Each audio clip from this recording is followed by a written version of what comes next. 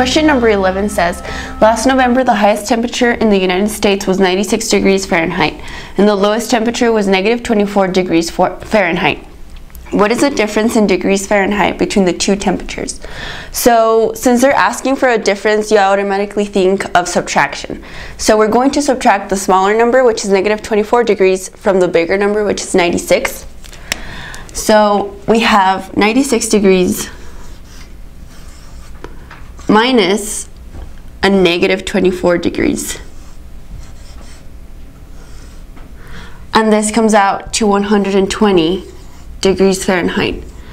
Now, a more visual representation can be made through a number line. So they're telling us that we had a negative 24 degree temperature and we ended up at 96 degrees. So they're asking for the difference between these two temperatures, meaning what values are between negative 24 and 96.